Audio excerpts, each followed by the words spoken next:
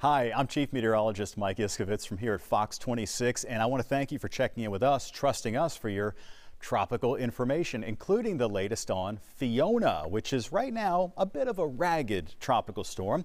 As of Friday afternoon, it's packing winds of about 50 miles per hour, continuing to move off toward the west, and so it is impacting the islands here of the northeast Caribbean, places like Guadeloupe, Antigua, and later on today and heading into late Friday, early Saturday, brushing by to the north of Puerto Rico as well. And it could bring actually the chance for some heavy rain and the threat for flooding to places like the Dominican Republic, maybe Haiti, depending on how far south it goes. So this is the Saturday, the Sunday, and the Monday position. If it passes over land here, remember, these are very high mountains on the island of Hispaniola, up to about 10,000 feet. So that tends to tear these things up. If it does stay to the north of that island, then it will have a chance to strengthen a little bit more. Right now, the National Hurricane Center shows it becoming a Category 1 hurricane by Wednesday, so we shall see. Is there any chance of it getting into the Gulf of Mexico or coming near Texas?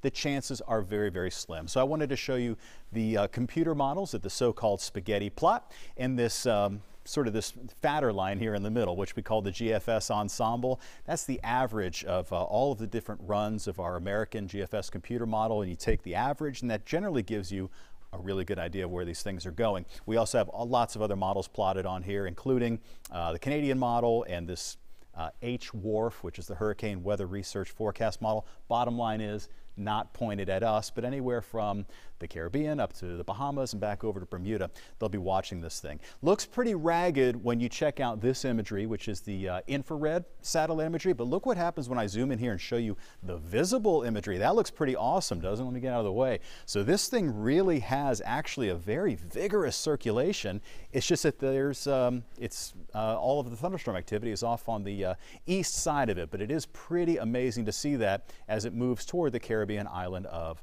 Guadeloupe. Now, we are at a part in the season when we're still at a high level of activity, but we're definitely on the downslope as far as the climatology goes. So we shall see what the rest of the season holds. But for right now, there's really nothing else urgent out there. In fact, there are only 2 areas that we're watching, and none of them has anything more than a 20% chance for development here over the next 5 days. So we'll have another look at the tropics for you right here on your Fox 26 social media platforms. Have a great weekend.